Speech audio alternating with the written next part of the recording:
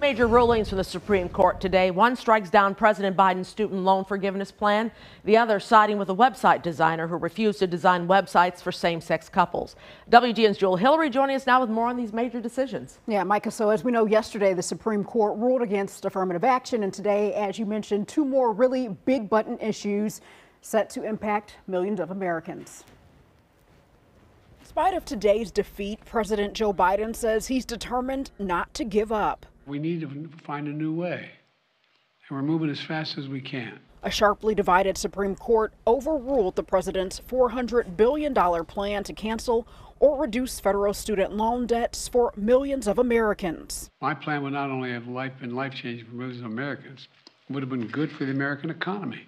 In response to the ruling, Governor Pritzker in part says, with this latest decision, the court, stacked with some of the most elite college degrees on earth, told millions of low and middle income people that higher education should return to being predominantly the province of the wealthiest Americans.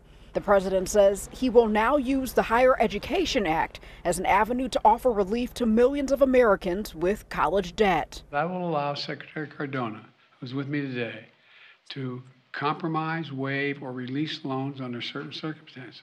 The High Court also ruled today that Lori Smith, a Christian graphic artist with a business called 303 Creative, can refuse to create a wedding website for same-sex couples.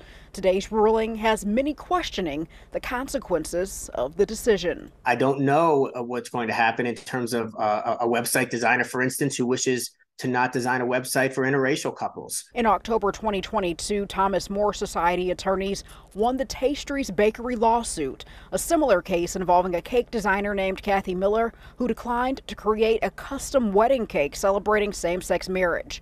In response to today's ruling, an attorney with the law firm writes, "We are optimistic that the ruling in 303 Creative will protect all creative professionals involved in the wedding industry, including Kathy Miller." Political science professor Stephen Caliendo says the High Court's recent rulings favoring the conservative justice's opinions are stripping away hard-fought rights. As we've seen last year in the Dobbs decision, and this year with the affirmative action cases in particular, and even with respect to LGBTQ rights, we're going back to an earlier time.